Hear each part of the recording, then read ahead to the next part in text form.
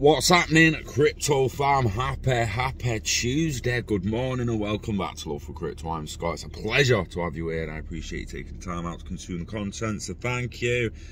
This morning I want to talk about the SEC Commissioner, Hester Peirce. A couple of different headlines. She said, some are saying XRP might not be a security. And then another headline's got, it doesn't have to be a security. We'll check a couple of articles out, check the description for the actual interview that she had with Bloomberg and watch that. It's about 6 minutes. I don't think I'm going to play it. I debated playing it for you, but just go and watch it yourself if you want to watch it. So, when I saw XRP's regulatory status during a recent Bloomberg interview, the US Securities and Exchange Commission's Hester Peirce said that a cryptocurrency doesn't necessarily have to be a security if its issuer gets sued by the agency. Peirce, who has earned the Crypto Mum moniker, should I say, for the vocal support of the crypto industry, claims an enforcement action means that the asset was being sold as an investment contract. So when we think about a crypto asset as being a security, what we're doing is we're saying it's being sold as part of an investment contract, which means that there are promises being made around the sale of this asset. It doesn't mean that the asset itself necessarily has to be a security. It means it was being sold as a security.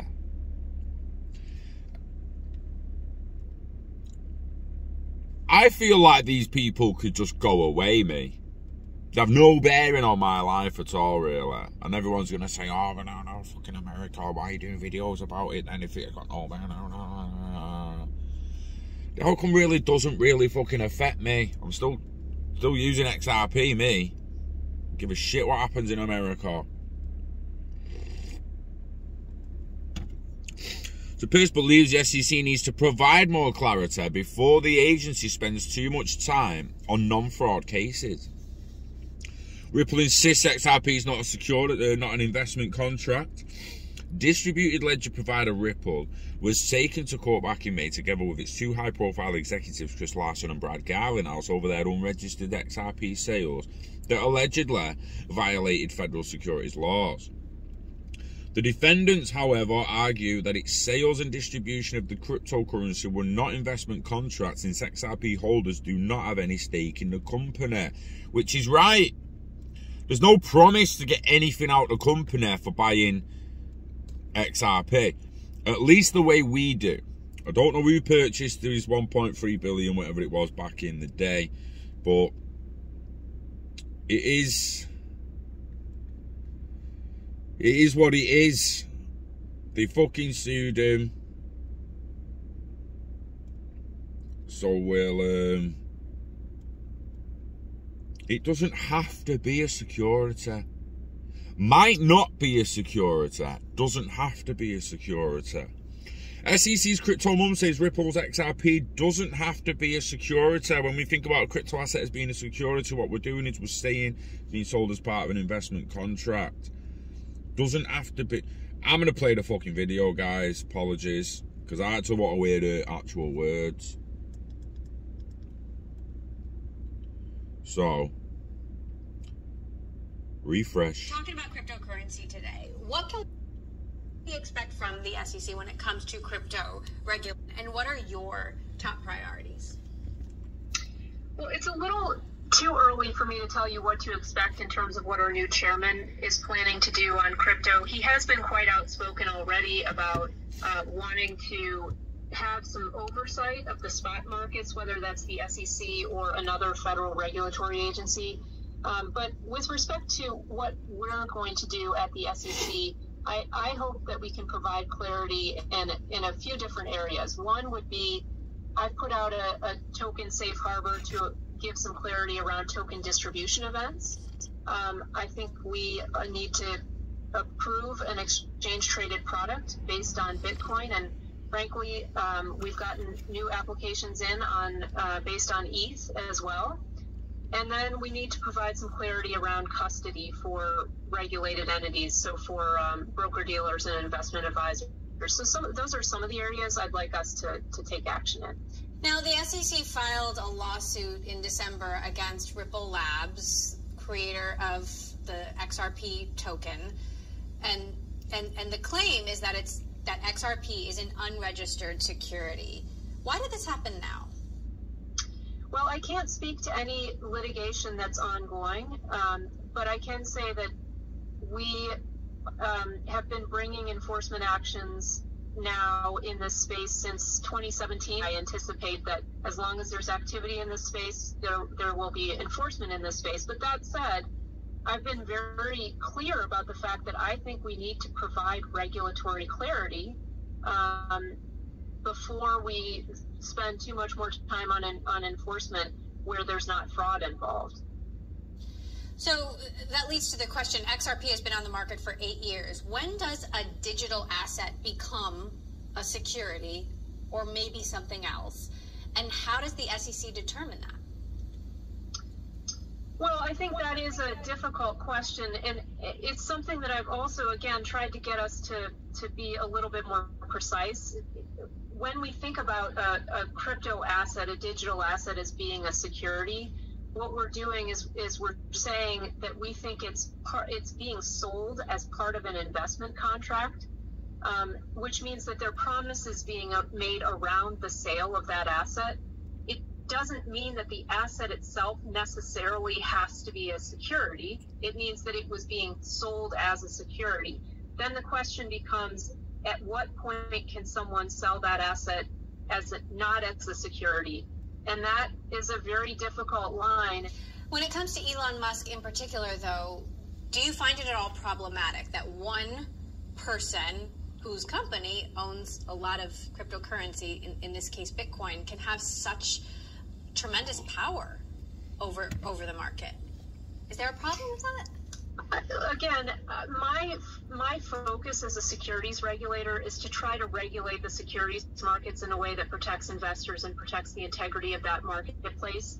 I always encourage people to make their own decisions, regardless of what anyone, whether it's a celebrity or whether it's their brother or their mother, tells them about a security or an asset of any kind. Make your own decision, do your own analysis. And if you're not able to do that, then go to a financial professional or another professional if it's a non-financial asset. Go and get the help you need to make the decision and to do so wisely. What do you think the odds are for a central bank digital currency? Well, certainly there will be a CBDC, whether or not from the U.S. I'm not the one to answer that question. The Fed has said that they're thinking about it, and so I expect we'll see the fruits of that thought as they try to engage with the public on it. Other central banks are coming up with CBDCs, and I think it's a natural progression of money that we'll see people moving into CBDCs. Now, there are a lot of questions around them. There are questions around privacy. There are questions around whether people will feel comfortable using a CBDC or would prefer to use private stablecoins. And those are questions that certainly in the United States we're going to have to wrestle with, because we really do care about financial privacy. What about what's happening in other countries? When you look at China, does China have too much influence on cryptocurrency markets? I think one of the benefits of crypto is that it allows people all over the world to participate. And crypto markets are very diverse, and so the level of participation by different people in different countries varies a lot, I think, across different crypto assets. So you kind of need to think about it in that way. But another piece of this that I would bear in mind is that crypto activity can move very easily. It's much harder for any particular country or particular group of people in any particular country to retain control over any particular decentralized system, as long as it really is decentralized. Does it mean that crypto could be a real systemic risk to the traditional financial world? the traditional financial world has obviously brought society really important benefits, and I think as we see crypto mature, it's going to open more doors to more people to participate with the financial system, and that's a good thing. That's something that we should encourage, right? And so, do we have to watch out for risks? That's what regulators do all the time. We're going to be watching for risks no matter whether they come from the traditional financial system, whether they come from the decentralized financial system, or whether they come from some combination of the two. But I think these concerns that there's something inherent about crypto that should have us scared from a systemic perspective are overblown. Now, I didn't necessarily hear them headlines. XRP might not be security, according to SEC Commissioner. I didn't hear her actually say XRP might not be security. I mean, was I not listening properly? SEC's crypto mom says Ripple's XRP doesn't have to be a security. I didn't hear her say that line either. These headlines need to fucking stop. Saying someone says something that she didn't actually fucking say needs to fucking stop. She's right. They do need clarity. They need it fucking quick. They're lagging behind the Americans now. It can't become much more of a shit show, in my opinion. She also mentioned CBDCs and people potentially preferring to use private stable coins than CBDCs. You can bet your ass they will. Bankers, we don't want you anymore, mate. Fuck off. Fuck off. There you got me. Yeah. Fuck off. That's my new sign. I want to see a banker. Oh, bank up. You're alright, mate. You're alright, mate. Fuck off. No one wants you here anymore.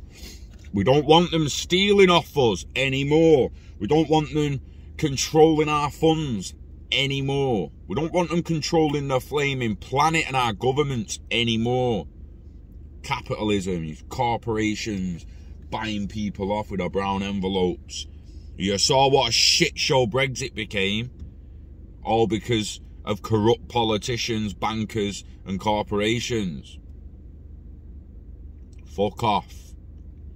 So yeah, you're damn right a lot of people are going to look to private stable coins over CBDCs. Who the fuck in a right mind is going to trust a central bank with all the value? Don't get me wrong, you're occasionally going to need to go back into the banking system if you want to transact with someone who only resides in the banking and current financial system.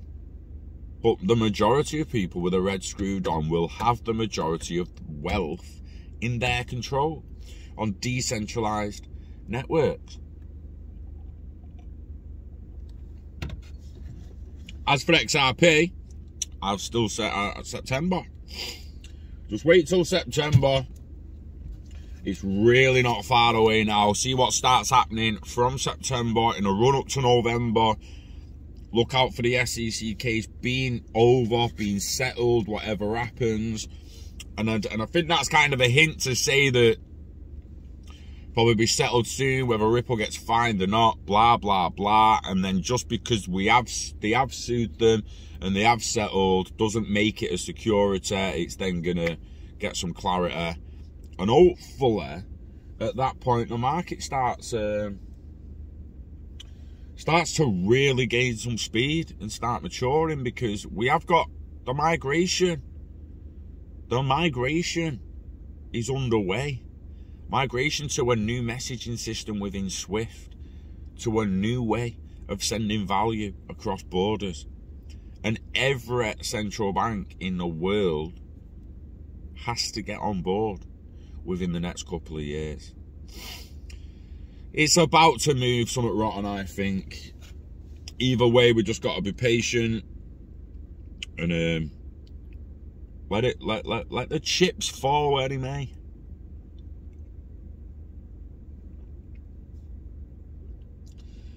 And on that note, Go to work still, but hopefully not for long. Invest in yourself, investing in a value. Turn hobbies into revenue or get enough passive income to live a life of hobbies.